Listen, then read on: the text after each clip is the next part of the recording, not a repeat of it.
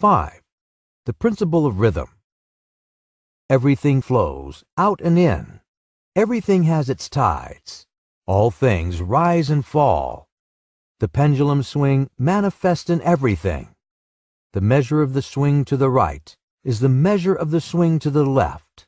Rhythm compensates. The Kybalion. This principle embodies the truth that in everything there is manifested a measured motion to and fro, a flow and inflow, a swing backward and forward, a pendulum-like movement, a tide-like ebb and flow, a high tide and low tide. Between the two poles which exist in accordance with the principle of polarity, a high and low tide, between the two poles which exist in accordance with the principle of polarity described a moment ago. There is always an action and a reaction, an advance and a retreat, a rising and a sinking. This is in the affairs of the universe, suns, worlds, men, animals, mind, energy, and matter.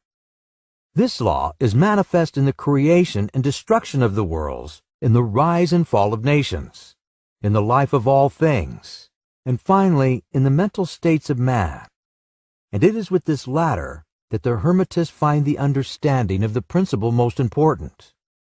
The Hermetists have grasped this principle, finding its universal application, and have also discovered certain means to overcome its effects in themselves by the use of the appropriate formulas and methods. They apply the mental law of neutralization. They cannot annul the principle or cause it to cease its operation, but they have learned how to escape its effects upon themselves to a certain degree, depending upon the mastery of the principle. They have learned how to use it instead of being used by it. In this and similar methods consists the art of the Hermetist. The master of Hermetics polarizes himself at the point at which he desires to rest, and then neutralizes the rhythmic swing of the pendulum which would tend to carry him to the other pole. All individuals who have attained any degree of self-mastery do this to a certain degree, more or less unconsciously, but the master does this consciously and by use of his will, and attains a degree of poise and mental firmness almost impossible of belief on the part of the masses who have swung backward and forward like a pendulum.